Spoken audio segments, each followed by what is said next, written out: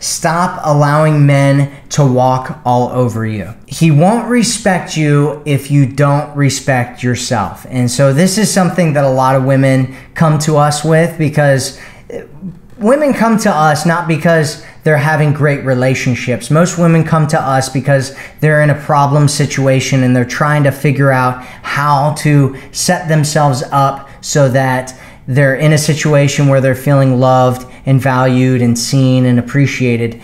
And so a lot of women come to us and they're in these situations where they've been kind of emotionally, mentally, physically exhausted for days, weeks, months, sometimes years or decades, where they haven't been really getting what they want in their relationships.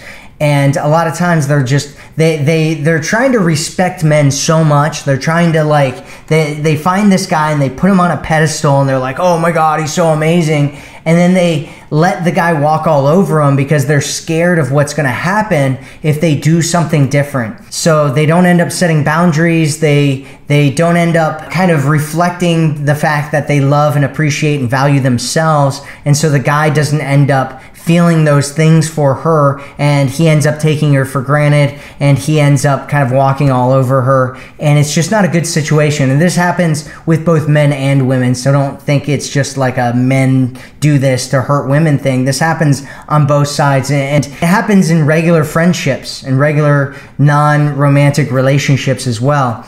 It happens in negotiations. It happens everywhere. And so if you're not making sure that you're getting your needs met and that you have set boundaries that are important, not just arbitrary boundaries, but boundaries that are set up for very specific reasons, then you have a much higher probability chance of getting into the relationship that you want and having a man respect you and value you and prioritize you.